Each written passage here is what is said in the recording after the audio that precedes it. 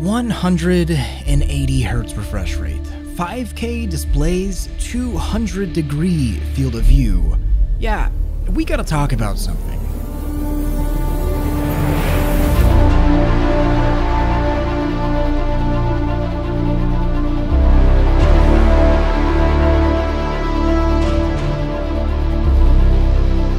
It's about time I finally have a chance to look at a Pimax VR headset on this channel. And I'm not gonna lie, we gotta talk, because as a hardcore PC VR and Valve Index user, I'm seriously questioning whether I even want to go back to a Valve Index after using this headset. So today, I'm going to be taking a serious deep dive into the Pimax 5K Super, which is the headset Pimax sent over. I wasn't able to get an Artisan, which is the cheaper direct index competitor, or an 8KX, which is currently Pimax's top-of-the-line headset, or any of the other 20 headsets that Pimax has announced in the past 2 years, but this headset is probably the one that I would use personally anyways if I were to daily drive a Pimax. But that's the question. As a Valve Index user, would I or will I be daily driving a Pimax? Am I making the switch? I think we'll find out in this video, but if there's one thing that I do daily drive, it's audiobooks. And here's one I think you might really like. He was the video game designer responsible for creating the Oasis, a massively multiplayer online game that had gradually evolved into the globally networked virtual reality most of humanity now used on a daily basis. Yeah, that's a clip from probably my favorite audiobook of all time, Ready Player One, voiced by Will Wheaton, one of my favorite voice actors of all time, so it kind of works out for an amazing virtual reality sci-fi experience. And this video is brought to you by Audible, the place where you can listen to audiobooks like Ready Player One and the new sequel Ready Player 2. And gaining access to the largest audiobook catalog on the planet is pretty easy too. If you visit audible.com/thrill or text thrill to 500-500, you can try Audible completely free and get a free audiobook that you can keep forever. Audible has thousands of audiobooks with some incredible voice talent, and it's a service that I've grown to really enjoy and have ingrained into my daily life. So what are you waiting for? Delve into the exhilarating story of Parzival in Ready Player One as he fights through the Oasis with Audible. Audible.com/thrill to try your free trial. I think it's fair to start off this video with a small introduction explaining Pimax and their backstory just a little bit. A lot of people, even VR enthusiasts, don't really know much about Pimax. They're a small China-based company with expensive VR headsets that aren't really sold anywhere besides their own store. This isn't the type of headset that you'll see in a Best Buy, is what I mean. And they make up a very small percentage of overall VR users on Steam. Now, I could get into why this is the way it is, but I think it's better suited for a video on its own, because the story is pretty convoluted and beefy to say the least. Long story short, Pimax started as a crowdfunding company selling super advanced VR headsets, and as we've seen over and over again, Kickstarter and crowdfunding can be a recipe for disaster, and Pimax is no different. Year-long delays, bad customer service, missed crowdfunding goals, it was messy. But Pimax has turned themselves around for the most part over the past year, making true on their 8KX promises, which have been on hold for almost 2 years now. They've bumped up the quality of manufacturing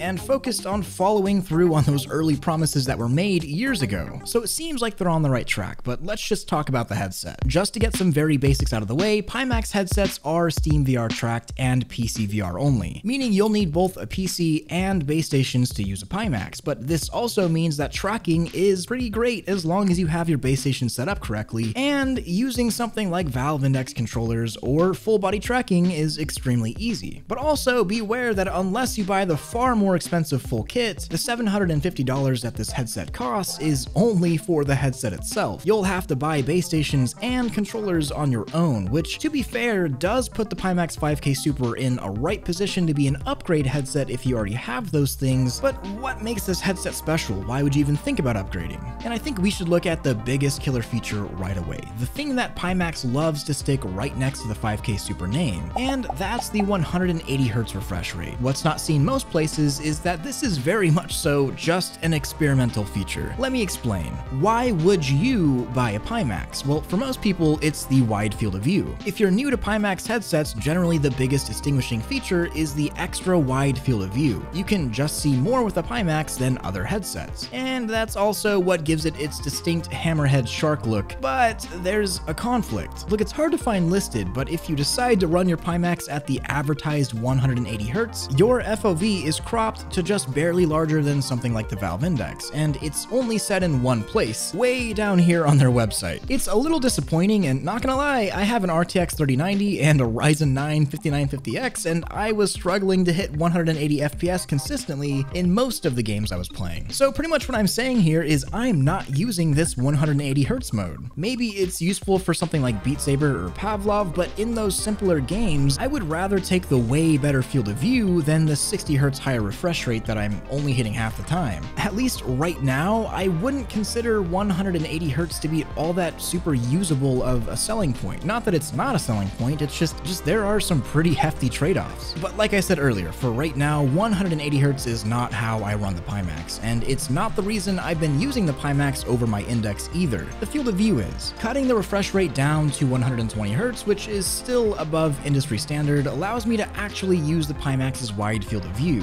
And the best way I could explain it is it just allows you to see so much more of the game. In my opinion, it's absolutely a more immersive experience. There's no questions about it. And after using the Pimax pretty extensively, I also realized that field of view needs to be a higher priority for the VR industry as a whole ASAP. The difference between playing a game on this versus something as narrow as a Rift S that has literally half of the FOV of this headset feels kind of laughable and weird. Yet that's how most people are experiencing VR, and this is what it could be. But of course there's a glaring downside, and that's lens distortion. And I'll be first to tell you, there is heavy distortion on the outside of the lenses. There's no getting around it, and it's unfortunately really difficult to actually show what the distortion looks like on screen, so I'll try my hardest to recreate it. If this is what a typical view would look like with an Index or a Quest 2, this is pretty much what you'd get with a 5K Super. Field of view is massively superior, but there is clear distortion along the outside of the lenses. It's pretty noticeable, and it's kind of weird at first, and I thought I kind of hated it. Then I spent about 5 minutes with the headset on, and it disappeared. I mean, not actually disappeared, I just stopped noticing it. Just like how I stopped noticing the black edges around every other headset. And this is really the best counter argument for the distortion that a headset like a Pimax would have. Would you rather see nothing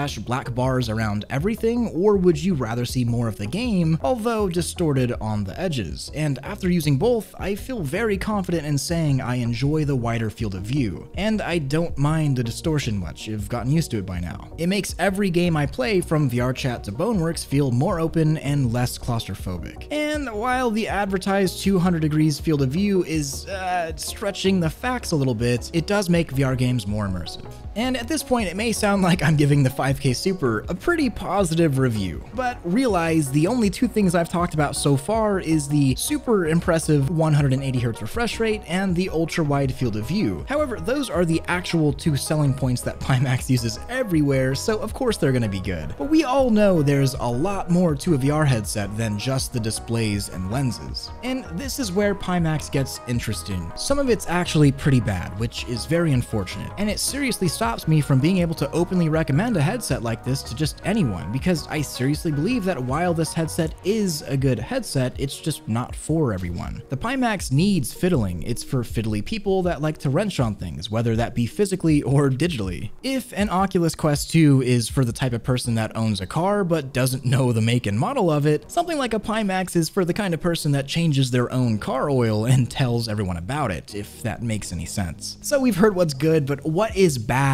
about the Pimax 5K Super? Well, as I mentioned earlier, this headset is not 5K. This whole marketing stunt of calling your headset 5K or 8K or even 4K is absolute bullshit, and the industry really needs to kind of stop. It's only hurting them. Putting two 4K panels in your headset should not make it an 8K headset. But it's not just Pimax, it's a lot of companies, and they get away with it. And the resolution isn't bad. It's 2560 by 1440 per eye, which is not bad by any means. It looks fine, but it's not 5K. And in terms of how good those panels look, well, 200 degrees of field of view is a long way to stretch the pixels of two 2560 by 1440 panels. And the end result of how good everything actually looks is somewhere around the Valve Index level. Maybe slightly less clear in my opinion, but others will say it's around the same or slightly better. better or slightly worse. It hasn't bothered me using the Pimax being an index user. I'm able to read text just fine, contrast levels are what you'd expect from an LCD panel, and the screen door effect is hardly noticeable. The biggest effect I noticed was more aliasing than normal, so maybe a little more jaggedy edges than some other headsets, but this can be slightly adjusted in render settings depending on your hardware. Now the audio. So this is going to be a short and sweet segment because man, Pimax really messed up on the audio. Comfort, materials, experience are all pretty good on this headset, which it should be. Pimax doesn't sell cheap headsets and this one's no different, clocking in at $750 for just the headset. So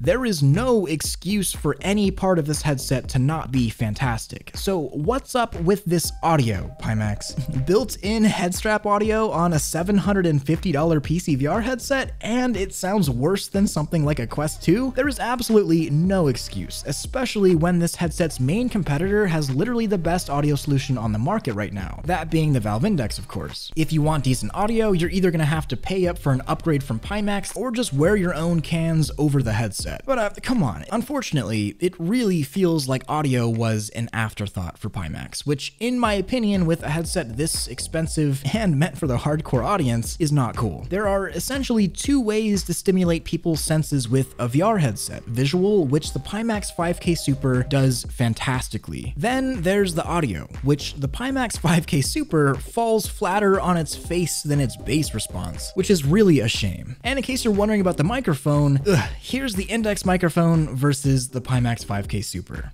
Testing the microphone on the Valve Index. Testing the microphone on the Pimax 5K Super. Yikes. The head strap and build materials themselves though, pretty great. I mean, the headset feels solid. It feels like a nice piece of tech, and the issues that Pimax has had for years now with shoddy build quality seems to be getting a lot better. Plus, the headset itself has this coating on it that is advertised to be some new damage resistance coating, which sounds like marketing lingo, but it's actually some really tough stuff, and after throwing around the headset for a bit, it's not scratched. The comfort was surprisingly good, even though the head strap feels a little wobbly and it doesn't feel crazy heavy on the head. I know it's deceiving because the Pimax looks like a big heavy headset, but it's really not. And in terms of software, I have used old versions of Pimax software, which is currently called PyTool, something you pretty much have to be running to use this headset, and wow, the new software experience that Pimax rolled out recently has made using a Pimax so much easier. In the weeks I've been using it, I haven't had any crashes or weird performance issues, and while the software can be clunky sometimes and a little weird, at least it works and works consistently. If there's one thing that Pimax has really improved on over the past year, it's this. So, the Pimax 5K Super. It's a weird headset. It does some things so well, better than any headset out there for the price actually. It's a high refresh rate, super wide field of view, comfortable and fully usable headset, but it has its clear downsides. The audio is pretty terrible, the microphone quality sucks, and it's pretty prohibitively expensive. And Pimax doesn't exactly have the best track record in terms of customer service. But like I said, the Pimax 5K Super is a tinkerer's headset. It's a VR headset made for hardcore PC VR enthusiasts, let's be real. And honestly, if you're the kind of person that hears 120 Hz and 200 degrees FOV or 180 Hz Beat Saber and you drool, then maybe the Pimax 5K is for you. If you care about those stats over everything, then yeah, you are going to absolutely love the Pimax 5K Super, and you'll put up with the bad audio or whatever else you need to change on it. There's no other headset right now in its price range that does what this headset does. The wide field of view and enhanced immersion is badass, to be honest. But if you're expecting Valve Index level or Vive Pro level of polish or Oculus level of polish in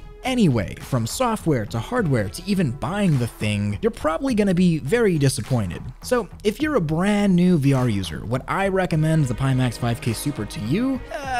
Maybe if you're already a hardcore PC builder and you like to tinker with everything you get. Otherwise, I'd probably steer clear and try out another headset first. However, as an upgrade from a Valve Index, well, I've laid everything out on the table regarding what I think about this headset after using it extensively. Everything I find good and bad. And for me, the choice wasn't really clear. But for now, the Valve Index is taking a break, and I will be using the Pimax 5K Super as my primary headset. And that's a lot coming from me. I love my Valve Index. And I think at this point you already know where you stand, and I'm not saying I'm not going back to the Index. It's just right now, I'm digging the Pimax. Don't forget to like this video if you loved it, subscribe if you want more of this, and hit that freaking bell if you just can't live without it. Much love, Thrill out.